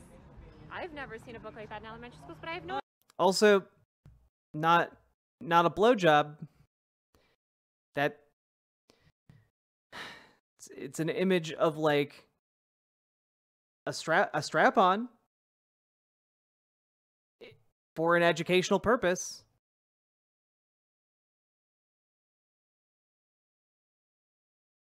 Oh, it has been. Okay. I posted about it, yeah. So tell me a little bit about... So should it be in elementary schools? I have no idea the context. I have no idea. So in what context is it okay if it would be... The context of this is that, like, the library was, I believe, if I'm familiar with this case, the library was not an elementary school library. It was instead a library for, like, a high school, middle school combo. And, like, I think the elementary school might have technically been able to access that same library, but, like, it's not the elementary school library. Was that in a textbook? No, it's in a book called Genderqueer, which is a book about being queer. I have absolutely no idea. I have absolutely no idea. I would not. I don't know, Chaya, because I haven't seen the rest of that book. I don't know what's in there. I don't know the context. But there is a context that it would be okay to give kids pictures like that of gay sex. Sure, in a sex ed class. Sex in I guess elementary sex. school? I guess sex pictures in school. I don't know. I don't know because you know who I would defer to on that. Just because neither of us are sex educators, I would defer that question to a qualified professional, a sex educator, and say, hey, you're an expert. You've treated tons, you've educated tons of people. You're a full-time sex educator. You've really studied this. What are the appropriate boundaries? I don't. Oh, it's a graphic memoir. Okay. Still fine. That Wait, the book is about being asexual? Okay, I didn't know that part. The scene is literally about someone trying sex and being like, this isn't for me. And they still have a problem with it. My God. As a journalist or a media personality, I don't think I'm the right one to make that decision. And I guess I'm wondering why I have seen sex educators say that they want these books in schools. So then you're okay with it? I think I would want to talk to the sex educator and rely on whatever the sex educators say. Okay. I'm wondering why you feel like you're qualified to be a sex educator when you have no background in that. I don't want to be a sex educator. I just don't want to give kids porn in school. Mm-hmm. I totally understand. Tell me a little bit more about sort of, just to change topic, about your content world. You put out a lot. You've got a whole... I have to say, again, look at the things got a little bit heated there. But Taylor Lorenz is really good at this. It got heated, but then she just changes the topic and returns to like the normal, friendly, conversational tone. This is very, very well done.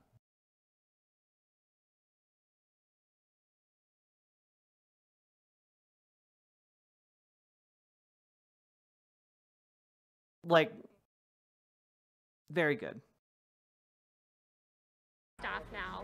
How do you see your business growing, and what areas would you like to expand into? I'm not going to get into my business strategy. Do you see yourself? I've noticed that you've been doing more video content. Are you leading harder into Rumble? I like doing video content. Do you have a partnership with Rumble? No. Would you? Maybe. What are your thoughts on sort of the way that Twitter has evolved? I love Twitter. It's the best. I love Elon. Elon rocks. Have you spoken to Elon? Saved free speech. Not like on the phone. Have you talked? Would you meet with him? Yeah. What's been your like kind of criticism of Elon, because you're like outspoken against Elon? I'm a huge supporter of free speech and free expression, and I haven't liked the way that Elon has kind of arbitrarily banned journalists. I think that's a little concerning. Who did he ban? Oh, many. I mean, he banned, I think he banned Tyler Brown, the researcher. He banned, obviously, myself, Drew Harwell, other journalists. So how do you feel about all of the conservatives that were being banned left and right when Jack Dorsey had Twitter? I'm of the personal opinion, and I've said this on Twitter and many times, that, look, it's up to every private platform to set their own community guidelines. I'm not a huge believer in permanent bans. And I've always said that. And I defend that in the sense that these platforms evolve and people's usage of them evolve and people evolve. As you just said, you were a completely private citizen 5 years ago. You had no political ideology. Now you have a political ideology. You're a very different person. So when I got banned from Twitter, you were upset at that? Like you thought that was wrong? I don't remember you getting banned from Twitter. I got banned a few times. Not permanently, but previous to Elon. Yeah. My feeling about any bans is that there should be a path to redemption, should you say. That doesn't mean that I don't think that it's in the right prerogative to ban people for 5 years, 10 years, whatever. I just personally feel like if you're going to issue lifetime bans, you should give people a path to abide by community guidelines. If you join back on and you break community guidelines again, look, that's on you. But personally, I think that, that's just my belief, and I've talked about that for years. I think that there should be a path to abiding by. If somebody says, hey, look, I know I broke community guidelines, I know what I was posting was wrong, and in sort of violating those rules, I could see tech companies allowing that back. And actually, that's what Elon has done, right? I mean, he reinstated all those people that were permanently banned. Elon is the greatest free speech warrior, I think, of all time.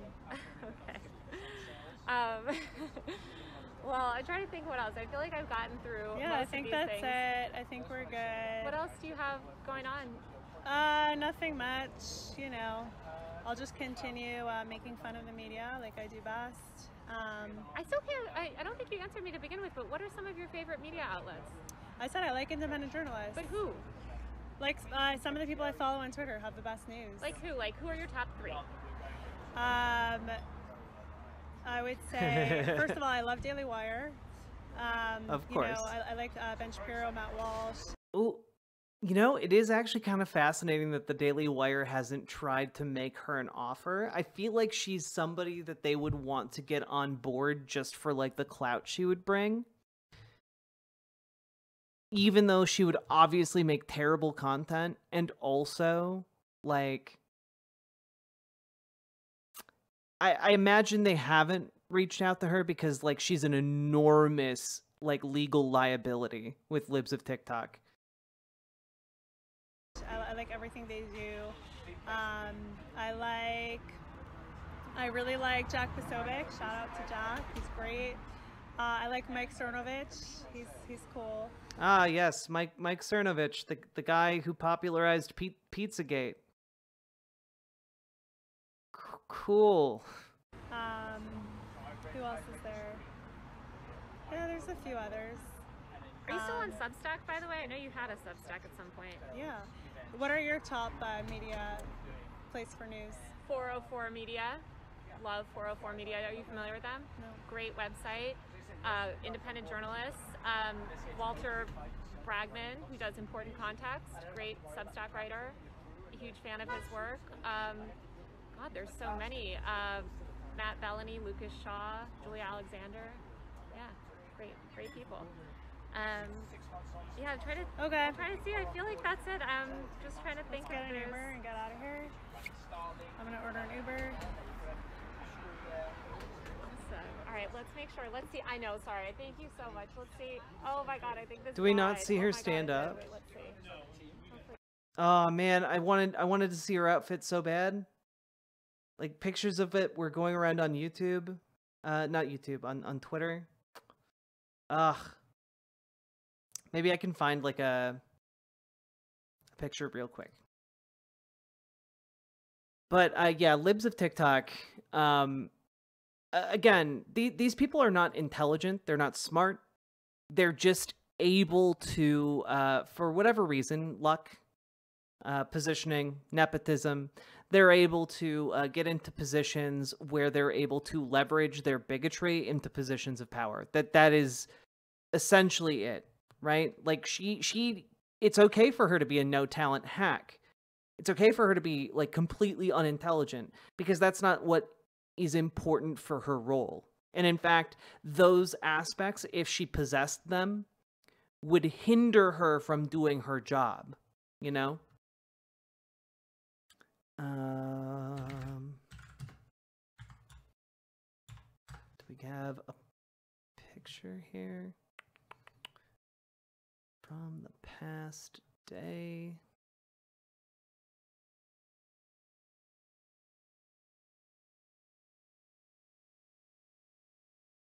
Oh, I want the jean skirt. I want it so bad.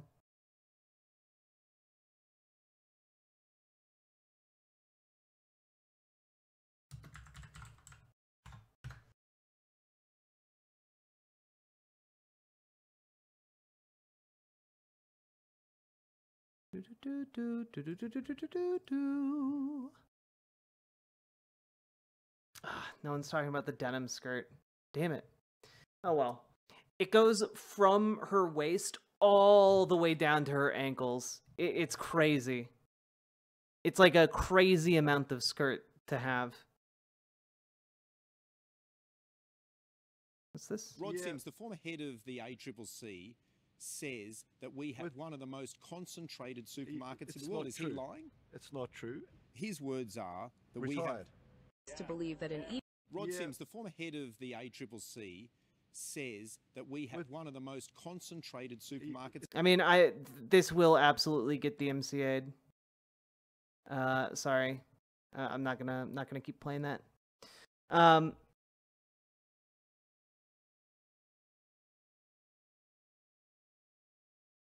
Can someone please convince me that interview actually did anything for us whatsoever? It didn't really do anything for us. It was mostly, if I'm gonna be honest, it was mostly a bit made me feel a little bit better, I guess. Like, I like having confirmation that my opponents are evil and dumb. I feel like it helps knowing that when it comes to fighting them, you know?